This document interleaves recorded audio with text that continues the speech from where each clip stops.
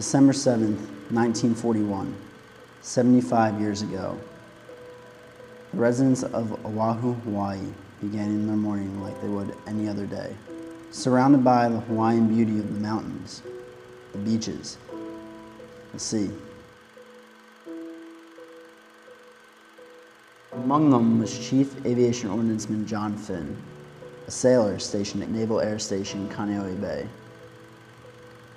Still in his nearby apartment with his wife that Sunday morning, Chief Finn heard the sound of machine gun fire outside his window, followed by the sound of an aircraft flying past. A neighbor was the first to let him know he was wanted at the hangar, so he went, unaware of the war being waged outside his door.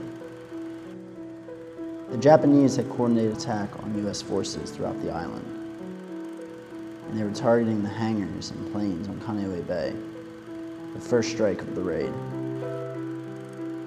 Many of the planes had already been hit when Chief Finn arrived to the hangar, smoke billowing out of their burning cockpits as they sat neatly lined up along the hangar.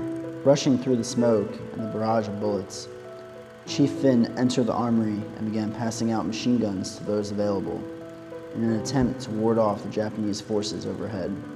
He too joined the fight, manning a .50 caliber machine gun situated on a makeshift tripod, which he carried to an exposed area of the runway and began firing.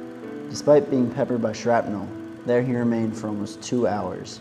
Suffering more than 20 wounds, Chief Finn refused to report to medical for his injuries. Barely able to walk, he continued to organize his men, to lead them, to not back down.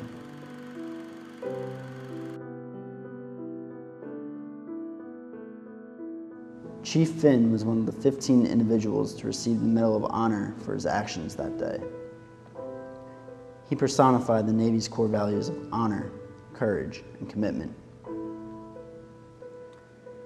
The story of Chief Finn teaches me to trust myself, to trust that I can make a difference, that I make a difference. And when the call to action sounds, I will be ready, because my shipmates and my country need me to. My name is Seaman Brian Spaccarelli, an aviation ordnanceman, and I am proud to carry on the history and determination of Chief Aviation Ordnanceman John Finn.